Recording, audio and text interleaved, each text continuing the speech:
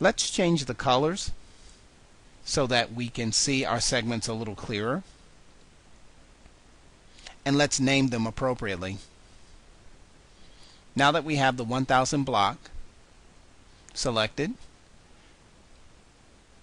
up here in the box where it says box number 4 or box 004, change that to 1000 block.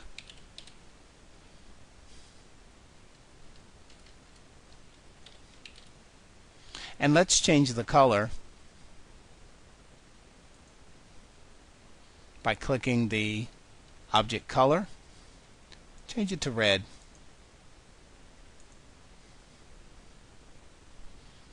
Let's now click on our flat, and where it says box 3, let's type in flat. And let's change the color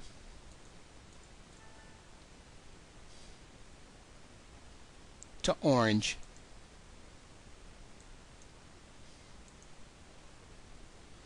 Let's come over to our rod, and where it says box 02, change it to rod, and let's change the color to blue.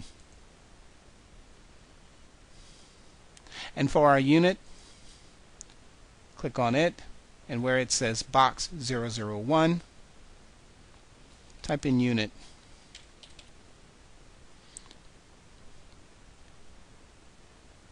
And let's change the color to green.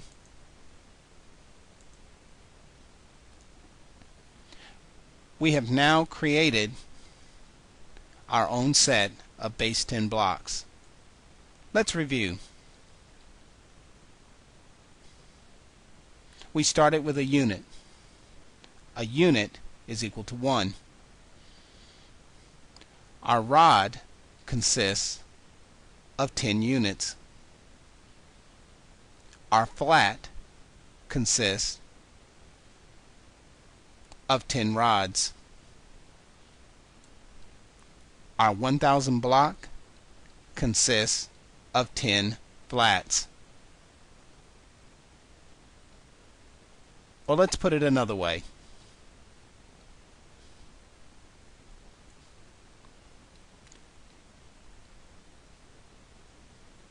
One unit is consistent with one block.